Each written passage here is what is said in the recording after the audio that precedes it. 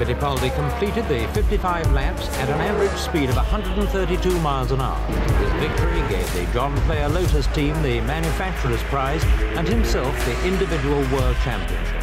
The youngest ever winner of motor racing's highest honor, Emerson Fittipaldi had plenty to celebrate. The Lotus 72 will be the most important car for my life. 50 years ago, the Lotus 72 won the Formula One world title, driven by Emerson Fittipaldi.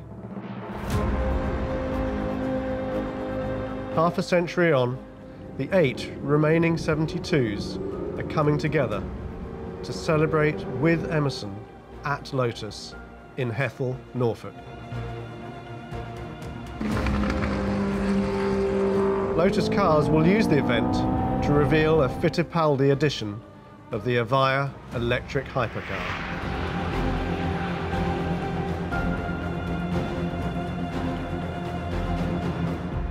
It will be a very special party.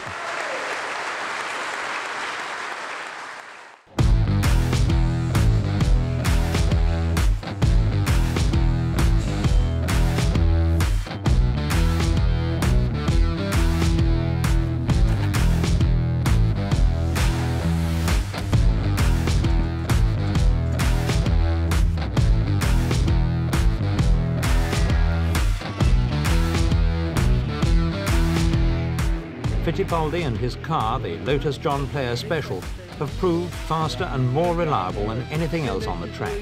What made the Lotus 72 very special was the concept of the car with cooling to adapt to different track conditions.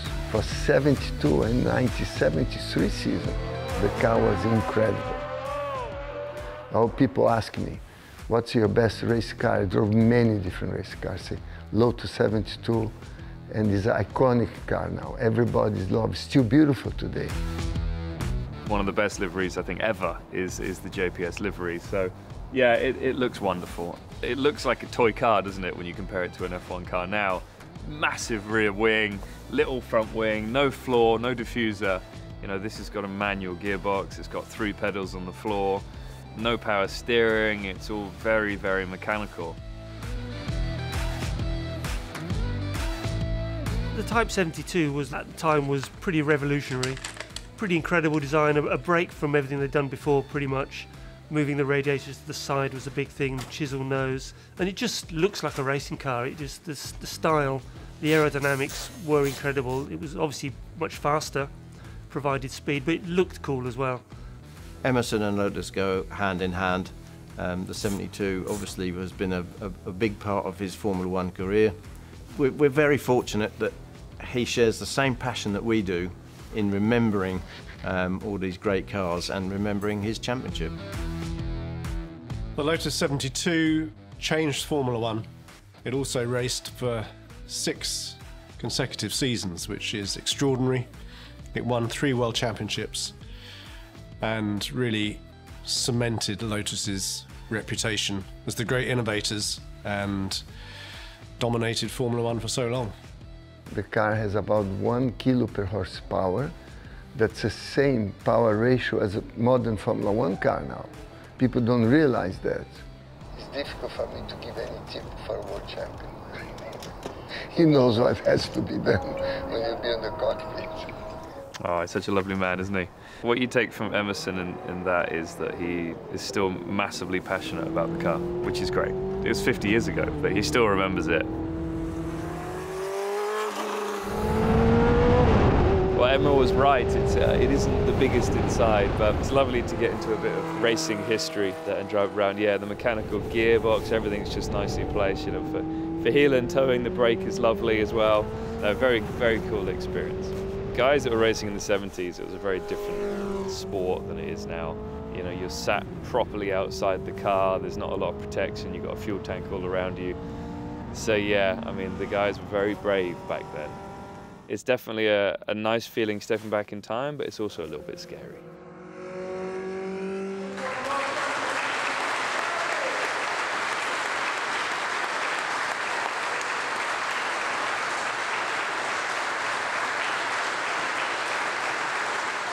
I mean, it's so special when I look at this 8 Lotus 72 that was designed and built by the genius of Colin Chapman. It was so well advanced car.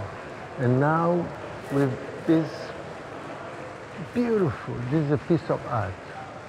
I mean, looking outside, look at the technology, looking everything, how many hours, how many effort to arrive in this car is a fantastic, very special day for me to be back at Lotus to commemorate my 50 years of my first World Championship. Now that Lotus are launching the Fittipaldi Evija, 50 years on since Emerson won, that's another major innovative step for Lotus. It's not a racing car, but it's the first hypercar. It's an incredible piece of equipment. The fact that the first ones are going to be Fittipaldi Evijas is great for what we're doing, celebrating his championship. But as with the 72, the Evija is leading edge technology, and it's just great to have that all happening here in Norfolk. The Evija and the Type 72 definitely share a philosophy in their design. They're both inspired by aerodynamic performance, aerodynamic efficiency. The Type 72 has this very distinctive, iconic wedge shape, which was facilitated by putting the radiators at the side of the car rather than the front. And in many ways, the Evija is very similar. Similar philosophy, but the execution is obviously totally different. So the Evija is about porosity, allowing the air to go through the vehicle. It's a totally different era, and it's a different genre of vehicle. But they share that same philosophy about form working with function.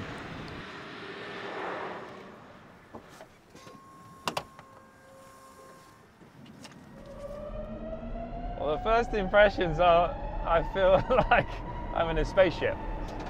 You think of an EV as being completely silent, but from here it's not. It's amazing though. And the torque, wow. Just puts a big smile on your face. People always say with EV cars, oh, they're boring. This one's not. This car it's not all about how quick we get from 0 to 60. I mean, it's very quick, but it's about the whole package. So it's about the power, and it's not from 0 to 60, it's more from 60 to 200 miles an hour. But again, it's not about the numbers with the Evija, and that's what's great about Lotus. Numbers don't really mean much if you don't have the handling and the full package that goes with those numbers.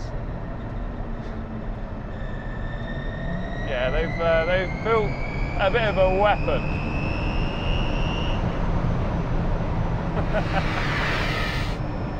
Good job, guys. When Emerson was unveiling the car, he talked about when Colin Chapman first introduced him to aerodynamics under the car. Now, Evija is built on that. You know, the whole of the bottom of the car is an aerodynamic pull down onto the track. And that gives us the performance, because if you're going to have that power, you need a car that's controllable and still, you can drive and still feel it. And it's the things that Colin Chapman was doing 50 years ago are still going into the road cars today. And that philosophy, that DNA runs through everything we're doing at Lotus. And it's really important to us to keep that legacy going. For the Evija to be at Hethel now, and to be running along with the 72s at this special event, it was just fabulous to think the greatest car in the world is a Lotus today, and it's driving around the test track with the greatest Formula One car. All those things coming together really emphasised how much Lotus today has its roots in Lotus of the past. This celebration is all about our future and our iconic racing past, working with Emerson and Clive Chapman. We're only building 8 examples. Each of them has a number 8 on the outside of the car, and that is also a link back to the car that Emerson raced in the 1972 season. So he raced with 3 different numbers on his Formula One car in 1972, and one of those was number 8. He won the British Grand Prix with number 8 on the car, so the number 8 has some real significance to this project. We've tried to make all of the touches that nod back to the Type 72 really subtle. We've actually recycled some original Type 72 aluminium and made every centre rotary switch out of that material. and Clive Chapman had some really great ideas around the colour-coded centre-locking wheel nuts, colour-coded green and red, port and starboard. That was a Colin Chapman innovation, which we've taken into this as a nod to what is still the most successful Formula One car chassis in history. As the youngest ever winner of motor racing's highest honour, Emerson Fittipaldi had plenty to celebrate.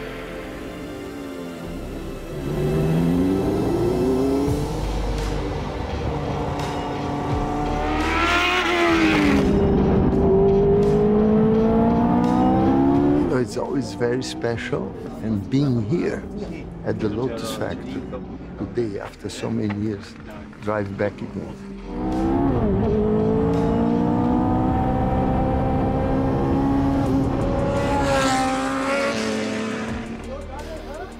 Sound, the engine, steering wheel, the changing gears, fantastic feeling, fantastic. Incredible day, very special day for me. Tá funcionando? Very impressive car. I mean, as more you drive, you have to go faster because it gives so much handling feeling, and it's a beautiful handling, incredible power. I'm sure everybody will be surprised. Everybody come out with big smiles from that car, for sure. It's the next level of performance for the hypercar. I tested many electrical hypercars. This is the next level, for sure. Different from all the other cars I tested. I think the image, the recognition of the history is there, but the vibe is on a different level. Lotus has had many, many historic days, but you know, today is just magical, and I think you can see it. Everybody's happy. Lotus is going places, and I think Evija is a statement of that. Somebody just said to me, you can see Emerson's gone back to being 25 when he was driving the Type 72 around the track, and I think he's such a warm person. You know, he was so humble when we introduced him earlier. And I think that for me is just lovely. He feels part of Lotus. He said coming back here, it feels a bit like coming home. And that's what we're trying to do here. That's my ethos, is that we're all one family. Everybody that comes along here, you're all part of us lot as in the Lotus story. And I think everybody's going to go away from today with some memories that they won't ever forget.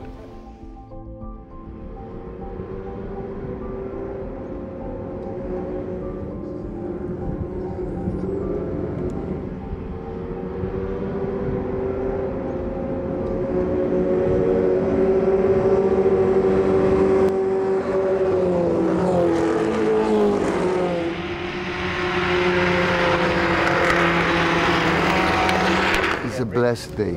Just have to thank God to be able to be here on a very unique day, very special day. I was very emotional with Chris because we organized everything knowing that when he told me that Clive Chapman was there watching us, I can imagine his heart, my heart, everybody here. What a sight to have the 872 running together here. And I saw chassis number 1, Jochen. First time he drove the 72, I was here. You know, that's fantastic feeling to be able to be here. Thank you.